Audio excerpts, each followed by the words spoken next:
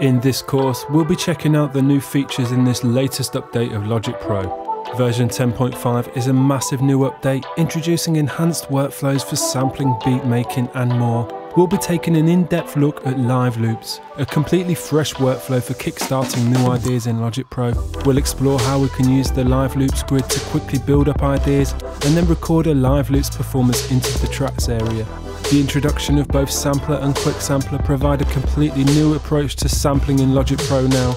We'll walk through how we can create sampler instruments in sampler, work with the synthesizer type processing, add modulators and more.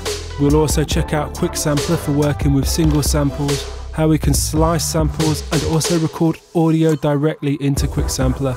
Another massive new feature is the step sequencer. We'll be walking through how we can use the step sequencer for beat making and utilize the powerful edit modes for unique grooves.